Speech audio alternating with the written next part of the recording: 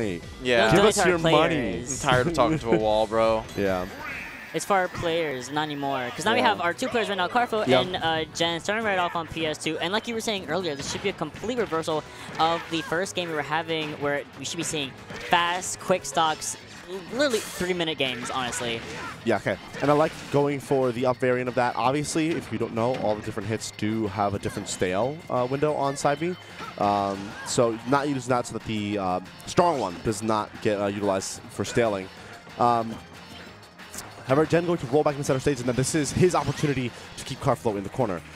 Okay, looking. Absolutely. Roy, one of those characters you can absolutely take off into the stage or into the air just like that.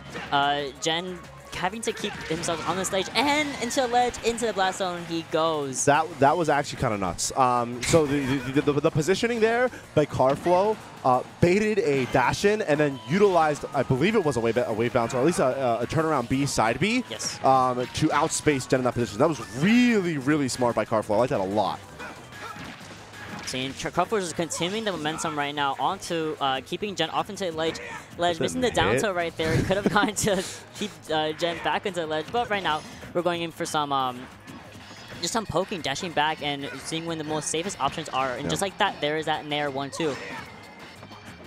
Oh, okay. Expectations, but missed the grab. Yeah, missed the grab in that position. Ooh, okay, and Gen not gonna be able to get a full punish there on, fairly punishable option on shield. However, Gen's still in the position where now Karflo's in the corner. You have to take stock here. Karflo can't get too much momentum, and wow, great mix up with the side B by Karflo to get back to stage, and now it controls center stage himself. That's gonna be a stock. Yeah. Nice stock right there, easy peasy, just like that. And honestly, what Gen has to do right now is utilize what. Not sure anymore. Utilize what Palu is really good at, and that's just keeping her opponents off into the air where they're kind of unable to come back safely. Just like how Roy is one of those characters you can kind of exploit Roy's recovery at least, and letting Roy have all this space, have all this momentum, and all this energy as well is really dangerous for Gen right now. Yeah, I get it, and I like foresaw that down air in the future. Obviously, jab bear would be kind of nuts, but no, not true. However, though, Karflo's just been very. The tech roll out against the stage where Broadmans are always looking for. I like it because I don't think the normal one would have killed at that position, but man, would it have been funny because it definitely would have given the zoom in. It would have been real funny. It would have been really funny. And Karflo just coming right back from the Angel platform without any care in mind. We're going right straight into our aggressive game style, rolling in the tech roll and the tech chase as well. And now we have Gen once more in this very unsafe position. Nice shielding away from the side Bs. Yeah, and Karflo has been reading Gen really, really well in disadvantage. You're seeing it, the jump catches, the reads. Gen has been biting on a lot of the reads that Karflo's been giving. So we're going to have to see some adaptation in game number 2 because this does look like it's going to go in Karflo's favor. Gen, not a stranger to comebacks. Oh, absolutely not, but, yeah. Karflo looking very, very good thus far. Trying to catch a, overshooting right there with the Nair, trying to catch a roll in or dash back. And that's really working on that. Excellent, finally getting the neutral get up attack. We're charging. Okay. There's an attempt. That's not going to kill. Okay, not yet. There you go. Not killing yet. Yeah, no, it's not going to Definitely kill. a little wild option by Karflo in that position. Insane option. Yeah. Unhinged, really. Excellent match out of the grab, out of the pummel. I don't want to say yet because we're probably getting close up throw. Yeah, I was about to say we're getting close, but I don't think we were there just yet. Oh no! You just clicked a wild up B out of shield, but you didn't do it there. Okay. Either way, Karflo did play really, really well. That stock, super solid play overall. Just you're seeing the way that Karflo's playing. Obviously, we know Karflo plays very, very aggressively on the whole, but is playing with aggression. I hate that. I'm still mad, but Karflo is playing with aggression with player knowledge in mind, right? Playing with overshoots, playing with double jump reads, right? Which has been really big thus far in catching Gen disadvantage, right? Ooh, that's big. Okay, not going to quite get anything more, but still, Gen maintains position. And I love that dash all the way back by Gen just to maintain center stage. Karflo does catch it, though, and is going to get the advantage himself. Gen responds in kind with a reversal, though. Yeah, absolutely. Now, Gen kind of using the second game as a way to showcase what he's able to adapt from, finally getting the positioning that he was looking for in the first game, with all these grabs back into the side of the platform where Karflo can't come back safely. An excellent reflect right there to combat Roy's up B. Yeah, and it's not even necessarily an adaptation that I've seen from Gen thus far. It's really just been a execution test that Gen has now been passing. Gen was definitely struggling after winning neutral in game number 1, but now after winning the neutral situation, Gen has maintained disadvantage for Karflo a little bit better. Yeah, I think Karflo just has to take it a little bit slowly, just because now if you're allowing Gen to keep these situations in his favor, he is absolutely going to take it and run a mile with this. So right now, I'm glad that Karflo is finally getting these skirmishes into his favor, but what he has to do is take these stocks as fast as he can before, unfortunately, he's going to let Gen take that once more into his favor. Okay. Nice. Karflo in that position there. Again, now you're in a position where... Okay. Yeah, rising back here. I get it. Again, it's scary. Look at Roy. Full disclosure, one of the toughest characters to get out of the corner against. You know, so safe. You know, disjoints. So like the rising bear right here is not a bad option by Gen, but definitely scary when Roy is like threatening that distance so well with like that ground speed and air mobility. Okay, excellent jump away from the juggles that Karflo is enacting on Gen right there, just to give himself a little more survivability for a little bit. Yeah. Not getting the rest of the side B, unfortunately, connecting. But right now, we do have Gen at a pretty good position. Ooh, until the Nair 1-2 came out into the up air. Yeah, and you have to up B out there. You don't have a jump anymore. You have to use your other resources. Okay, Karflo jumps in, but is going to get down tilted and back air. Nice. Gen is really consistent at that, hitting those down tilt back airs. Like more consistent than a lot of Palus that I've seen. Oh, nice second place to avoid the entirety of the. I think had to full hop there. Air. Okay, but no rage here, so not gonna be dying to jab back air. Okay. Nice patience. Okay. Looking for a jump there is Karflo. Not gonna get it in that position, and that's a big opening for Gen. Yeah. Ooh, and turning around for the back air too, so big. And just catching all these attempts of an approach with the dash attack is so good. One, just stuffs out what Karflo's trying to do, and it just continues to keep Karflo on his toes, because now we don't know what Gen's going to be able to contest to. Yeah, and Karflo still does have a read on some of these defensive options from... wow, the second one didn't true combo. That's really, really big. That's huge, actually. For Gen, absolutely huge. Should be seeing his first game relatively quickly. Oh, just raw smash? Okay. No, me too, Devin. Okay. What was the reason? So one, Roy up tilt's gigantic for context. Okay, you die. Can you run it back? We need to see that. Get that up tilt, yeah. Too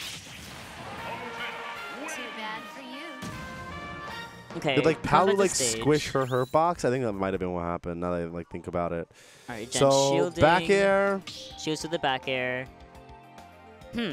What did Palu? I don't care what it is. I hate this. What did Palu do? Oh, Palu just... She ran. That game! She ran. Incredible. Okay. Yes. But like, why? But why the hurt box? Like the hurt box does not visually look like it is on the other side. His body, like, why is it just and like, it's Roy. It's Roy. We're on Smashville. We're on Smashville. This is Gen's counter pick. I'm excited to see this. Karflo's counter pick, but yeah. Oh, sorry. Yeah, Karflo's counter pick. I completely forgot who won game 1. That's my bad. But Karflo's counter pick into Smashville. Likely banned, TNC and FD were of course banned. This is kind of a nasty Palu stage too, though. Like obviously, both these characters benefit from very similar things because they have like somewhat similar game plans. Obviously, character dependent. Palu can definitely play a lot more defensive against certain characters. Yeah, you die. You just have a smaller ceiling to deal with, so at least Palu can also contest by up airing you into the blast zone, and it's much easier to achieve. Yeah, and kind of a crazy 0 to death by Gen in that positioning there. Just really not, again, like I said, after game 1, the adaptation from Gen was just really, execution test. Yep. Can you keep Karflo in disadvantage for the whole time? Pass that time around for sure with flying colors. Oh, that's sour spotted. Sick. Hilarious. Funny. Funny sour spots. Okay, dash attack, that is big though, because you need some damage. You can't lose this. Stop getting nothing. Yeah, jab doesn't much. Go get attack and get the grab as well. It's a forward throw. We're seeing Karflo really just call out all of Gen's options off on the ledge. Yeah. Call out the trigger up, call out the full jump. It's calling out everything. Okay. Unsafe. Okay, so that's going to be an air. Not going to get a big follow-up afterward, however. However, any damage that Jen gets here is good. 36 is not great against Roy, but still, you're in a position where you have the percent lead. It's nice, right? Some of those moves, as soon as they start sending off Sage, that's where Palu thrives in the matchup. Yeah, Jen's just saying slightly out of range for what Karflo is going for, especially these grabs that he continues to try to achieve. Yeah, and Jen is spacing super duper well, like you mentioned, out of the range of things like fair. You saw there, instantly as soon as Karflo landed with a fair, instant back air came out. Was ready for that spacing very specifically, and good on Jen. And of course, Karflo was ready for that back air as well, for that grab that I was talking about earlier. The traded, yeah. Place and into the nair, absolutely, we're doing that. Excellent dash attack, opting for the up air. Yeah, going for a jump read there. Tough situation to get back from here for Roy. Yeah, and the thing is, Roy sticks his hurt box really far above ledge on the 2-frame, and Palu D-Shield is active for like 18 frames. So good luck getting past that. Okay, however, though, Karflo is now getting the reads on Jen's recovery stage. Jen now has to, wow, just great read on just a defensive option from Karflo with the grab. Big risk in that position too. Jen definitely looking for a just an ending finisher right here, just to get the second stock out of the way and dust it. Excellent tech roll out in towards the stage, but really going for catching that with the turnaround grab. Yeah, and that was so good. That was an immediate adaptation by Karflo. You saw Jen went for that same grab in that same position again, and Karflo was ready for it that time with a spot dodge. And now Karflo's maintaining center stage. Wow, that was so scary too, because Karflo naired. So Pal nair just came out just before Roy's in that position. And backer's going to be enough to catch the spot dodge. It is really scary for Palu for 101% on Smashville. Definitely a really good starting point for Karflo to finish stock out and just continue that aggression into the new stock. And like I was just saying right there, there's that aggression. Here comes the Lily game 3. Yeah, okay. That's big, yeah. Rising fair from Roy is really... Oh! He went all the way out. Love the extension. Love the confidence. Yes. And it's tough for that position too, right? Because Roy gets sent so horizontally by the first back air that, like, you don't ever want to burn like jump as Roy, so back air here, and you get sent super horizontally. Jump here probably would have saved Roy, but like, you're Roy. You want to jump low every time. Jen has a read on that. Back air's all the way in the blast zone. So yeah, honestly, great play by both players. I liked what I saw a lot. I liked the adaptation from Jen. So with that said though, folks, both players kind of played great. We have more high-level Smash Bros coming up for you. Do we have winners finals coming up next, or do we have? It's going to be Fawn and John Numbers. Oh, Fawn and John Numbers in semis. Okay, so we see. All right, we still have one more semis match. I don't know why I thought Melly John Numbers was semis. With that said, folks, we're going to throw to a super duper short break. Stay right where you are. Stay. Don't go. Go drink some water. Really quick. Watch the ads if you're, in chat. Yeah, watch the ads. Watch the ads. Helps out. It does help out. It helps out Disable ad block. Support your locals. Yeah. And if you don't want to watch the ads, maybe sub, dummy, idiot, stupid. Come on. Yeah. With that said, folks, do it. Twitch. Follow House. We're going to be right back in just 1 sec. So please stay tuned. We'll see you in a few.